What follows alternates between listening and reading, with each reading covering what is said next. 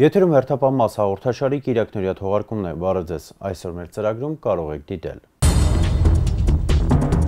Քրեական ենթամշակույթ կրող անձինք մշտապես ոստիկանության ուշադրության կենտրոնում են, հերթական հատուկ միջոցառումը Արմավիրի մարզում։ Բնակարանային գողություն արտաշատում հափշտակել էին ոսկյա զարդեր և փող։ Կասկածյալները Երևանում հայտնաբերվել ու բերման են ենթարկվել։ Երևանի համայնքին պատճառվել է 25 միլիոն դրամից ավելի վնաս։ Քրեական ոստիկանության գլխավոր վարչության ծառայողները կոռուպցիոն բնույթի հանցագործություն են բացահայտել։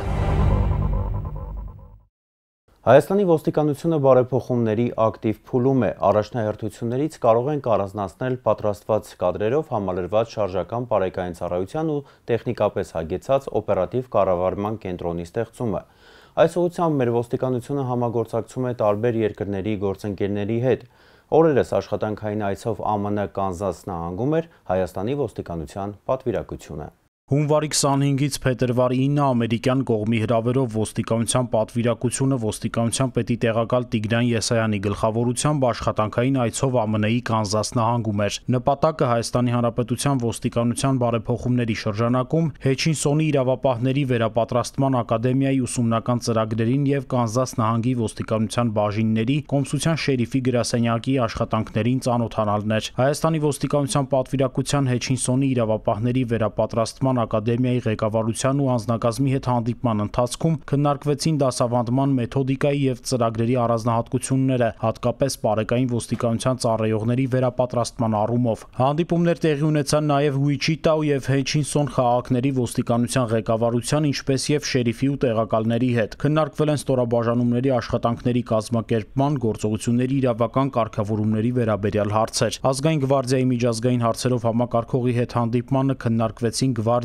և ոստիկանության ստորաբաժանումների փոխգործակցության առանձնահատկությունները։ Հայաստանի ոստիկանության պատվիրակությունը եղավ նաև Հեչինսոնի կալանավայրում, 911 օպերատիվ կառավարման կենտրոնում, փորձաքրեագիտական լաբորատորիայում, CWAT հատուկ ջոկատայինների հրազենային սիմուլյատորում և կրակադաշտում։ Հանդիպումներին քննարկվեցին փոխադարձ հետաքրքրություն ներկայացնող հարցեր։ Այցի ընթացքում Հայաստանի ոստիկանության պատվիրակությունը ստացել և ուսումնասիրել է տարբեր տեսակի փաստաթղթեր ու նյութեր, որոնք կարող են օգտագործվել ոստիկանության պարեկային ծառայության և օպերատիվ կառավարման կենտրոնի ստեղծման համար։ Շարունակում ենք թողարկումը։ Հանցագործություններ ծնող պայմանները բացառելը ոստիկանության անմիջական գործառույթն է որպես կանխարգելիչ միջոց։ Տարատեսակ ենթամշակութային երևույթների դեմ պայքարի հերթական դրվագը Արմավիրի մարզում էր։ Քրեական ենթամշակույթի դեմ հետևողական պայքարը շարունակվում է հանրային անվտանգության ապահովման նպատակով։ Ոստիկանության Արմավիրի մարզային վարչության և տարածքային ստորաբաժանումների ծառայողները հերթական հատուկ միջոցառումն իրականացրին Արմավիրի մարզում։ Օպերատիվ տեղեկությունների հիման վրա տարբեր կասկածանքներով ոստիկանության Արմավիրի, Վաղարշապատի, Մեծամորի և Բաղրամյանի բաժիններ բերման են ենթարկվել քրեական ենթամշակույթ կրող և այդ ենթամշակույթին հարող անձինք։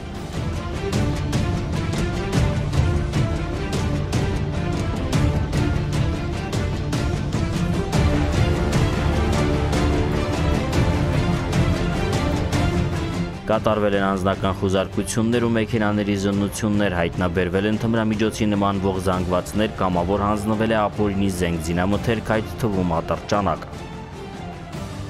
Հասարակական անվտանգության ապահովումը ոստիկանության առաջնային խնդիրներից է։ Այս համատեքստում քրեական ենթամշակույթ կրող անձինք մշտապես լինելու են ոստիկանության օպերատիվ տեսադաշտում, հանուն հասարակության անվտանգության։ Անվտանգության հարցում կարևոր է ամեն մի մանրուք, հատկապես եթե այն վերաբերում է երթևեկությանը։ Մայրաքաղաքում ճանապարհային ոստիկանության անցկացրած հերթական ուժեղացված ծառայության նպատակն էլ երթևեկության անվտանգությունն էր։ Փետրվարի 12-ի գիշերը ճանապարհային ոստիկանության ճանապարհապարեկային ծառայության բաժնի և ուղեկցող հատուկ վաշտի ծառայողներն ուժեղացված ծառայություն իրականացրին Մայրաքաղաքում։ Մինչ այդ ծառայողները հրահանգավորվեցին։ Ոստիկանության պետի տեղակալ Հայկ Մհրյանն ու ճանապարհային ոստիկանության պետ Եգոր Կարապետյանն անձնակազմին հրահանգեցին խստագույնս արձագանքել ճանապարհային երթևեկության ցանկացած կանոնի խախտման, խստության հետ մեկտեղ լինել կոռեկտ և հարգալից գործելով բացառապես օրենքով տրված լիազորությունների շրջանակներում։ Ուժեղացված ծառայության ընթացքում պահպանվող հատուկ տարածք տեղափոխվեց 5 տրանսպորտային միջոց, որոնցից 2-ը ժամկետանց համարանիշերով էին, 2-ի վարորդները չունեին վարորդական իրավունքի վկայական, իսկ մի մեքենայի վրա առանց համապատասխան թույլտվության տեղադրված էին փարոսիկներ։ Հայտնաբերվեց նաև հետախուզման մեջ գտնվող 2 տրանսպորտային միջոց, որոնք տեղափոխվեցին դատական ակտերի հարկադիր կատարման ծառայություն։ Հայտնաբերվեց առանց ԱՊԱ պայմանագրի 11 եւ թաղանթապատված դիմապակիով շահագործվող 9 տրանսպորտային միջոց։ Երթևեկության անվտանգությամբ մտահոգ ճանապարհային ոստիկանության ուժեղացված ծառայությունները պարբերական են։ Հասարակական անվտանգության համատեքստում է նաև թմրամոլության, հատկապես թմրամիջոցների անօրինական շրջանառության դեմ պայքարը։ Ներկայացվող դեպքերը վերջին օրերին ոստիկանության տարածքային ստորաբաժանումների բացահայտումներից են։ Փետրվարի 11-ին ժամը 17:15-ին ոստիկանության մետրոպոլիտենի պահպանության բաժնի ծառայողներն իրացնելով օպերատիվ տվյալները մետրոյի բարեկամություն կայարանի նախասրահից թմրամիջոց պահելու եւ օգտագործելու կասկածանքով բերման են ենթարկել 20-ամյա մի երիտասարդի, որի մոտից խուզարկությամբ հայտնաբերվել է 3 գրամ դեղնականաչավուն մարիխուանայի նմանվող զանգված։ Երիտասարդը հայտնել է, որ հայտնաբերվածը թմրանյութ է, պատկանում է իրեն։ Նշանակվել է դատաքիմիական փորձաքննություն, դեպքի առթիվ նյութեր են նախապատրաստվում։ Փետրվարի 10-ին ոստիկանության Բաղրամյանի բաժնում ստացված տեղեկություններն իրացնելիս թմրանյութ պահելու եւ օգտագործելու կասկածանքով Լեռնագոգ գյուղից ոստիկանություն բերման ենթարկվեց նույն գյուղի 63-ամյա մի բնակիչ։ Նրա անձնական խուզարկությամբ վերնաշապիկի գրպանից հայտնաբերվեցին թղթի մեջ փաթաթված ու սրվակի մեջ լցված տարբեր քաշերով կանաչ կանեփանման սուր հոտով չորացված զանգվածներ։ Ըստ բերման ենթարկվածի հայտարարության հայտնաբերված զանգվածը թմրամիջոց է, որը նա աճեցրել ու չորացրել է իր օգտագործման համար։ Հայտնաբերվածն ուղարկվել է փորձաքննության, նախապատրաստվում են նյութեր։ Փետրվարի 12-ին ժամը 20:30-ին ստացված օպերատիվ տվյալներն իրացնելիս Վաղարշապատի քրեական հետախույզները Վազգեն առաջինի փողոցից թմրամիջոց պահելու եւ օգտագործելու կասկածանքով բաժին բերման են ենթարկել նույն փողոցի 37-ամյա մի բնակչի։ Նրա անձնական խուզարկությամբ Բաշկոնի գրպանից հայտնաբերվել է պոլիէթիլենային փաթեթ, որի մեջ կար դեղնականաչավուն չորացված մանրացված մարիխուանայի նմանվող զանգված 8 գրամից ավելի քաշով։ Տղամարդը հայտարարել է, որ դա մարիխուանա տեսակի թմրամիջոց է, որը պահել էր օգտագործման համար։ Նշանակվել է դատաքիմիական փորձաքննություն, դեպքի առթիվ նախապատրաստվում են նյութեր։ Ծանուցում ենթադրյալ հանցանքի մեջ կասկածվողը կամ մեղադրվողը համարվում է անմեղ, քանի դեռ նրա մեղավորությունն ապացուցված չէ Հայաստանի Հանրապետության քրեական դատավարության օրենսգրքով սահմանված կարգով, դատարանի օրինական ուժի մեջ մտած դատավճռով։ Հենց ապօրինի զենքերով են իրականացվում առանձնապես ծանր հանցագործությունները, նաև դրանք են ազգուշաբար կրակվում կամ պայթում։ Հանցագործությունների կանխման եւ հասարակական անվտանգության ապահովման նպատակով ոստիկանությունը շարունակում է ապօրինի զենք զինամթերք հայտնաբերելու եւ արգելավելու միջոցառումները։ Փետրվարի 13-ի գիշերը ոստիկանության Արմավիրի բաժնի քրեական հետախույզներն ու համայնքային ոստիկաններն իրացնելով ստացված օպերատիվ տվյալները Արմավիր քաղաքի Աբովյան եւ Չարենցի փողոցների խաչմերուկից ապօրինի զենք զինամթերք կրելու կասկածանքով մեքենայով հանդերձ բաժին բերման են ենթարկել 2 երիտասարդի, որոնք Արմավիրի բնակիչներ են։ Մեքենայի զննությամբ հայտնաբերվել են գործարանային համարներով ատրճանակներ, որոնցից մեկը մակարով։ Դրանք արգելավվել եւ ուղարկվել են դատաձգաբանական փորձաքննության։ Դեպքի առթիվ նյութեր են նախապատրաստվում, հանգամանքները պարզվում են։ Փետրվարի 11-ին ոստիկանության Դիլիջանի բաժնի ծառայողները օպերատիվ ճանապարհով պարզեցին, որ մի տղամարդ Nissan Մակնիշի ավտոմեքենայում ապօրինի զենք զինամթերք է պահում։ Լոռու մարզի Անտարամուտ գյուղի 60-ամյա բնակիչը հայտնաբերվեց ու մեքենայով հանդերձ բերման ենթարկվեց բաժին, ինչից հետո Nissan-ի սրահից ոստիկաններին ներկայացրեց երկփողանի հրացան նախատեսված 16 մմ տրամաչափի փամփուշտ կրակելու համար, ինքնաշեն դանակ, փամփշտատուփեր, պահունակ, որսորդական հրացանի փամփուշտների խցաններ, վառոդի տարա, տարբեր հրազենների ու տրամաչափի փամփուշտներ եւ այլն։ Հայտնաբերվածը փաթեթավորվել եւ ուղարկվել է փորձաքննության, դեպքի առթիվ նյութեր են նախապատրաստվում, հանգամանքները պարզվում են։ Ապօրինի զենք կոչվող վտանգից եւ քրեական պատասխանատվությունից ազատվելու լավագույն միջոցը կամավոր հանձնումն է։ Ոստիկանության ծառայողների քարոզչական աշխատանքի վերջին օրերի արդյունքներն ամփոփենք մեկ տեսաշարով։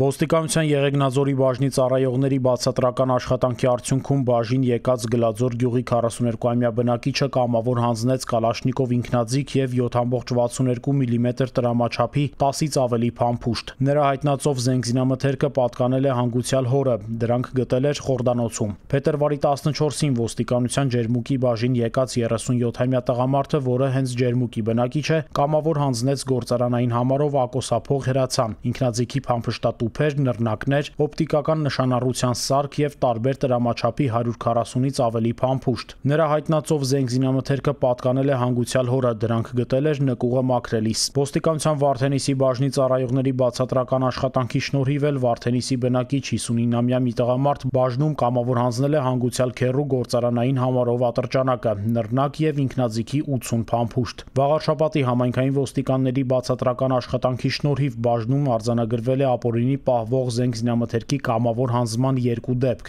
Մեծամոր գյուղի 40-ամյա մի բնակիչ բաժին է բերել կարճեցված փողով առանց խզակոթի հրացան, նռնակ, ինքնաձիգի փամփշտատուփ և 110-ից ավելի փամփուշտ։ Նրա հայտնածով դրանք պատկանել են հանգուցյալ հորը։ Գայ գյուղի 62-ամյա մի բնակչուհի ոստիկանության վաղարշաբաթի բաժին էր բերել հանգուցյալ ամուսնու կարճեցված փողով հրացանը, հակատանկային ական, պայթուցիչ և տարբեր տրամաչափի 90-ից ավելի փամփուշտ, որոնք գտել էր տանիքը մաքրելիս։ Շմայսեր տեսակի դատարկ պահունակով ինքնաձիգն էլ ոստիկանության Արմավիրի բաժնում կամավոր հանձնել է Արմավիր քաղաքի 45-ամյա մի բնակիչ։ Նրա հայտնածով հրազենը գտել է տան նկուղը մաքրելիս, այն պատկանել է տարիներ առաջ մահացած հորը։ Նշանակվել են դատաձգաբանական փորձաքննություններ։ Հիշեցնենք, որ ապօրինի պահվող զենքզինամթերքը կամավոր հանձնողներն ազատվում են քրեական պատասխանատվությունից։ Քրեական քրոնիկոնը շարունակենք կոռուպցիոն բնույթի հանցագործություններով, որ ոստիկանները բացահայտել են անցած օրերին։ Քրեական ոստիկանության գլխավոր վարչության կոռուպցիայի և տնտեսական հանցագործությունների դեմ պայքարի վարչությունում նյութերի նախապատրաստման շրջանակներում ձեռնարկված հետախուզական միջոցառումներով փաստական տվյալներ են ձեռք բերվել ոստիկանության պետական պահպանության գլխավոր վարչության Արմավիրի պահպանության բաժանմունքի նախկին պետ, պաշտոնաթող գնդապետի ապօրինությունների վերաբերյալ, որը ներկայումս աշխատում է պետեկամուտների կոմիտեի ներքին անվտանգության վարչությունում։ Մասնավորապես պարզվել է, որ 2013-ից 2018 թվականների ընթացքում նա տարբեր տնտեսվարող սուբյեկտների և ֆիզիկական անձանց հետ կնքած օբյեկտների պահպանության իրականացման վերաբերյալ պայմանագրերի շրջանակներում մի շարք պատվիրատուների հետ ձեռք է բերել բանավոր պայմանավորվածություն և ենթականերից մեկին հանձնարարել տնտեսվարողներից գանձել կանխիկ գումար։ Բացի այդ, ստորաբաժանման հաշվապահին հրահանգել է հաշվետվություններում կեղծ տեղեկություններ մտցնել և կազմել կեղծ փաստաթղթեր։ Այս ապօրինությունների հետևանքով յուրացվել է առանձնապես խոշոր չափերի 46 միլիոն 455 հազար դրամ։ Արմավիրի պահպանության բաժանմունքի նախկին պետը բերման է ենթարկվել քրեական ոստիկանության գլխավոր վարչություն և ձերբակալվել։ Հարուցված քրեական գործն ուղարկվել է հատուկ քննչական ծառայություն։ Քրեական ոստիկանության գլխավոր վարչության կոռուպցիոն և տնտեսական հանցագործությունների դեմ պայքարի վարչությունում նյութերի նախապատրաստման շրջանակներում ձեռնարկված հետախուզական միջոցառումներով փաստական տվյալներ են ձեռք բերվել, որ մի ընկերություն 2015-ից 2017 թվականների ընթացքում կապալի և ծառայությունների մատուցման մի շարք պայմանագրեր է կնքել Երևանի քաղաքապետարանի և մի հասարակական ոչ առևտրային կազմակերպության հետ։ Համաձայն Երևանի քաղաքապետարանի հետ կնքած պայմանագրի ընկերությունը պետք է վերանորոգեր կենդանաբանական այգին և Էրեբունի վարչական շրջանի թաղապետարանի շենքի ու նույն վարչական շրջանի բազմաբնակարան շենքերի տանիքները, իսկ հասարակական ոչ առևտրային կազմակերպության հետ կնքած պայմանագրի համաձայն պետք է պատրաստեր ու կազմակերպությանը մատակարարեր մետաղական ցուցատախտակներ։ Պարզվել է, որ ընկերությունը չարաշահել է պատվիրատուների վստահությունը և ծառայություններն իրականացրել մասնակի, խարդախությամբ հափշտակելով առանձնապես խոշոր չափի գումարներ։ Այս ապօրինությունների հետևանքով Երևանի համայնքին պատճառվել է 17 միլիոն 680 հազար դրամից ավելի, իսկ հասարակական ոչ առևտրային կազմակերպությանը 26 միլիոն 900 հազար դրամից ավելի վնաս։ Նյութերի նախապատրաստման ընթացքում պարզվել է նաև, որ հիշյալ ապօրինություններն արվել են մեկ այլ ընկերության օժանդակությամբ, որը պետք է շինարարական աշխատանքների հսկողություն իրականացներ։ Այս ընկերության աշխատակիցները չարաշահել են իրենց լիազորությունները և կազմել կեղծ կատարողական ակտեր, օգտվելով Երևանի քաղաքապետարանի համապատասխան պաշտոնատար անձանց կողմից կողմից իրենց աշխատանքի նկատմամբ անբարեխիղճ վերաբերմունքի և պարտականությունները ոչ պատշաճ կատարելու հետևանքով ստեղծված պայմաններից։ Բացի այդ, պարզվել է, որ Էրեբունի վարչական շրջանի նախկին ղեկավարը պաշտոնեական դիրքը ծառայության շահերին հակառակ է օգտագործել ու ելնելով հափշտակություններ կատարած ընկերության տնօրինության հետ մտերիմ հարաբերություններ ունենալու շահագրգռվածությունից 2012-ից 2017 թվականների ընթացքում առանց պայմանագրի ընկերությանը անհատույց տրամադրել է Թաղապետարանի վարչական շենքի երկրորդ հարկում գտնվող մոտ 88 քառակուսի մետր մակերեսով տարածքը։ Այս ապօրինության հետևանքով էլ Երևանի համայնքին պատճառվել է 8 միլիոն 800 հազար դրամից ավելի վնաս։ Դեպքերի առթիվ քրեական ոստիկանության գլխավոր վարչությունում քրեական գործ է առուցվել, որն ուղարկվել է քննչական կոմիտե։ Բնակարանային գողությունների բացահայտումը ձգձգվում էր և ժամանակ առ ժամանակ գրանցվում էր նորը։ Կոտայքի քրեական հետախույզների վարկածներից մեկն էլ այն էր, որ գործում է կազմակերպված խումբ։ Իսկ երբ պարզվեց, որ միտուն մտել են Լոգարանի օդանցքից, վարկած առաջ քաշվեց նաև հանցավոր խմբի անդամների տարիքի վերաբերյալ։ Երկու վարկածն էլ հաստատվեցին և օրերս անչափահասները խոստովանեցին, որ վերջին 1 տարվա ընթացքում շուրջ 3 տասնյակ գողություն են արել։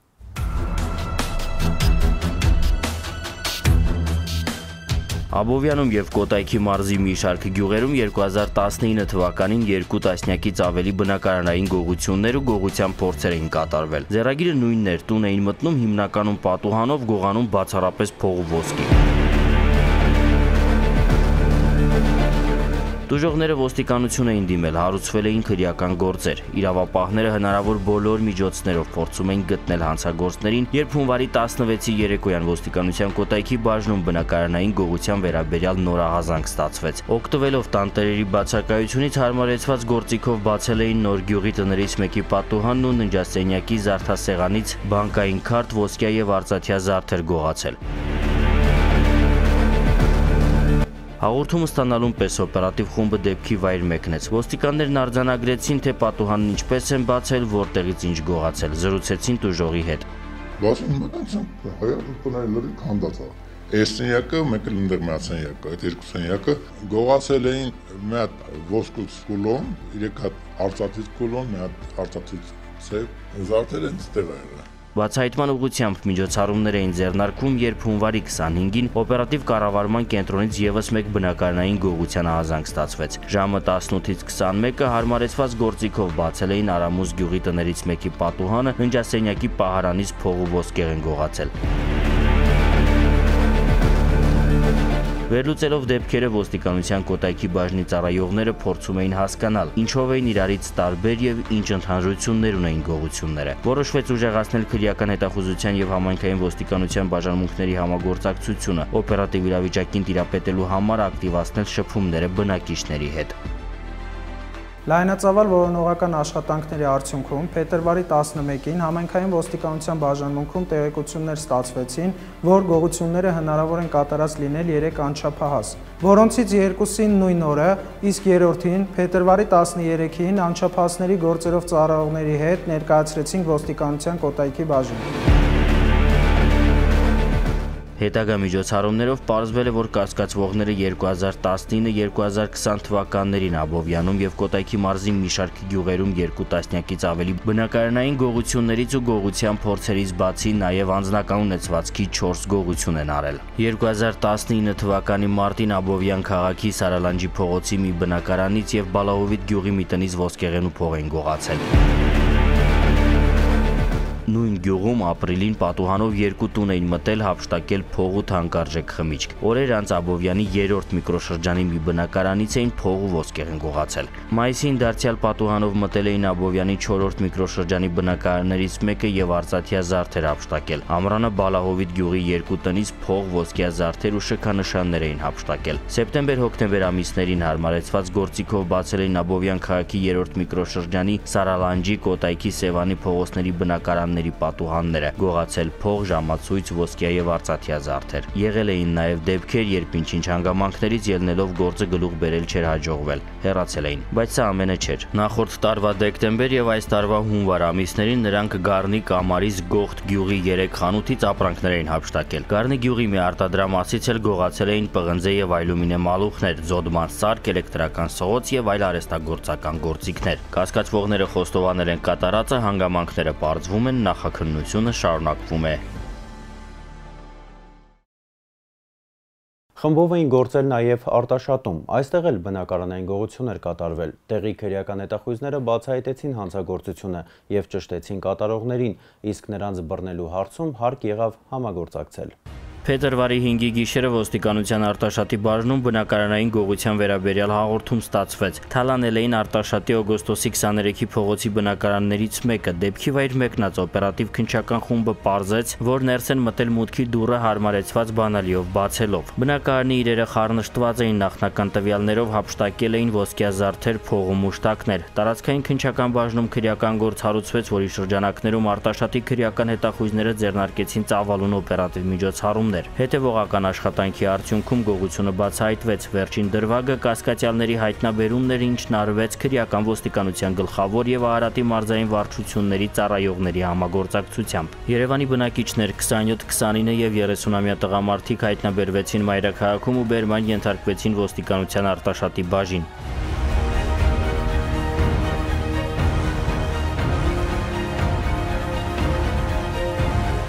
Բերման ենթարկվածները ոստիկանությունից ներկայացվեցին դեպքի նախաքննությունը վարող մարմնին, տվեցին խոստովանական ցուցմունք ու ձերբակալվեցին։ Հետագա միջոցառումներով հայտնաբերվեցին բնակարանից գողացված մուշտակները։ Գողոնի մնացած մասը հայտնաբերելու միջոցառումները շարունակվում են, կատարվում է նախաքննություն։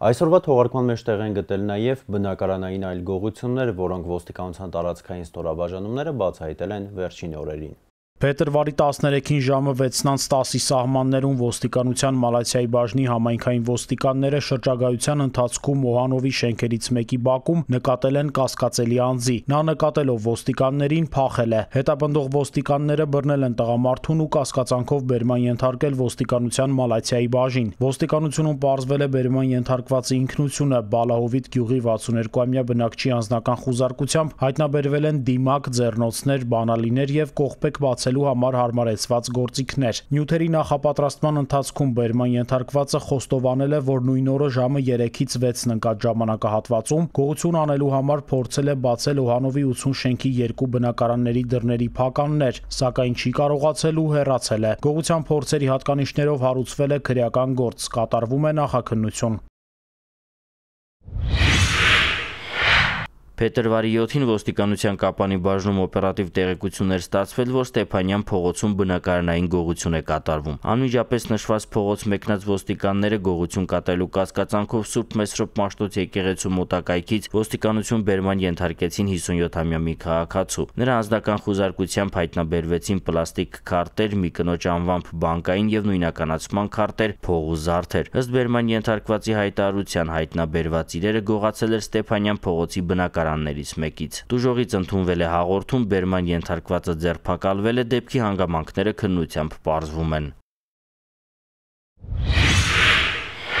Փետրվարի 10-ին ժամը 20:30-ի սահմաններում Կապանի Արփիկ թաղամասի մի բնակչուհի ոստիկանության Կապանի բաժնում հաղորդում էր տվել, որ փետրվարի 8-ից 9 կոտրելով բացել են նշված հասցեում իր վարձակալաստան դուռը եւ տունը տակնու վրա անելուց հետո հավանաբար գողանալու բան չգտնելով հեռացել։ Հաղորդումը ստանալուն պես օպերատիվ խումբը դեպքի վայր մեկնեց, թարմ հետքերով սկսվեց որոնողական աշխատանքը։ Ձեռնարկված անհետաձգելի միջոցառումների շնորհիվ քրեական հետախույզները շուտով պարզեցին, որ նշված հանցագործությունը հնարավոր է կատարել լինի նույն թաղամասի 66-ամյա մի բնակիչ։ Հաղորդումից ժամեր անց կասկածվողը բերման ենթարկվեց ոստիկանության Կապանի բաժին եւ տվեց խոստովանական բացատրություն։ Հանգամանքները պարզվում են, փաստի առթիվ նախապատրաստվում են նյութեր։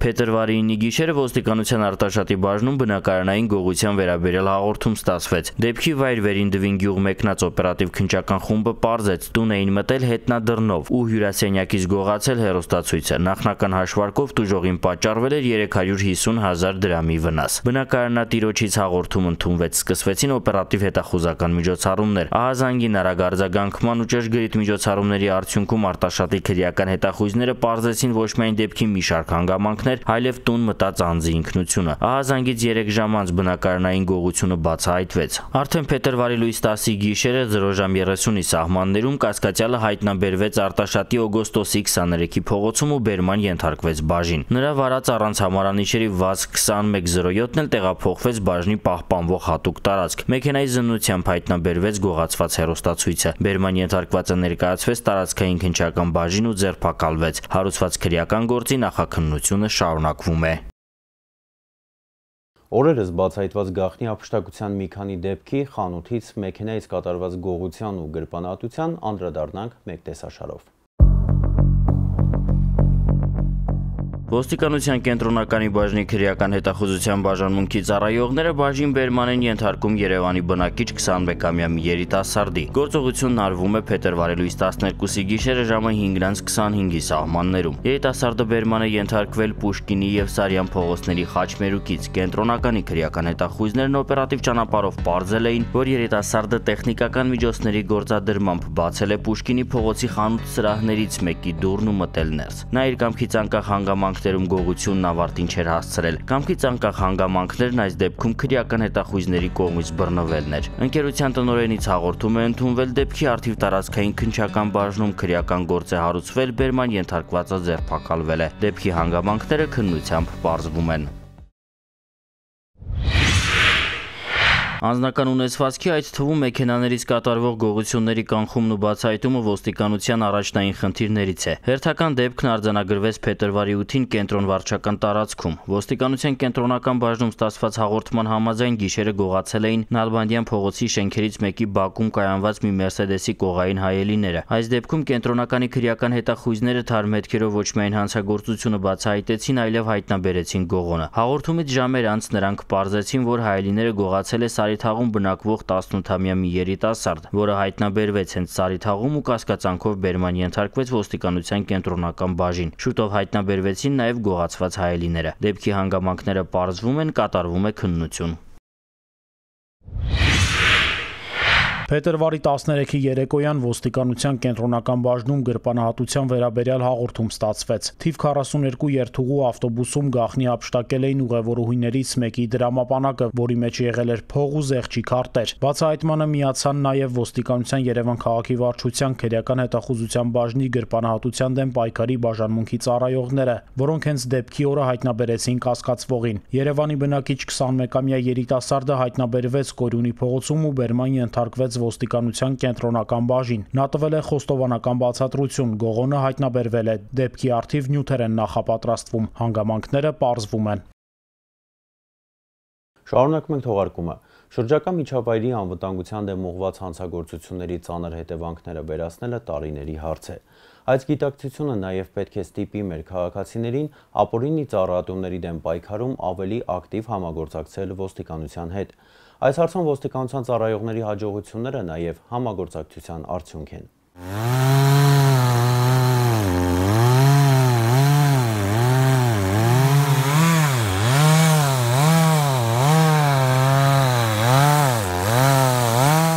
Տեսանկարահանումն արել է ոստիկանության Թումանյանի բաժնի ծառայողներից մեկը, բենզասղոցով ծառ հատողը Ալավերդի քաղաքում բնակվող 27-ամյա երիտասարդ է։ Թումանյանի բաժնի ոստիկաններն օպերատիվ տվյալներ էին ստացել, որ անտառում ապօրինի ծառ են հատում, ուստի եկել ու փայտահատին այսպես ասած գործի վրա բռնել էին։ Տարածքում հայտնաբերվել է նաև երիտասարդի կողմից շահագործվող բեռնատար, բարձված մի քանի խորանարդ մետր փայտանյութով, որի վերաբերյալ փաստաթղթեր չեն եղել։ Երիտասարդը բերման է ենթարկվել, բեռնատարը տեղափոխվել է բաժնի պահպանվող հատուկ տարածք, բենզասղոցն էլ առգրավվել է։ Դեպքի արդիվ նյութերը նախապատրաստվում, նշանակվել է մասնագիտական ստուգում, ապօրինի ծառայությունների դեմ պայքարը շարունակվում է։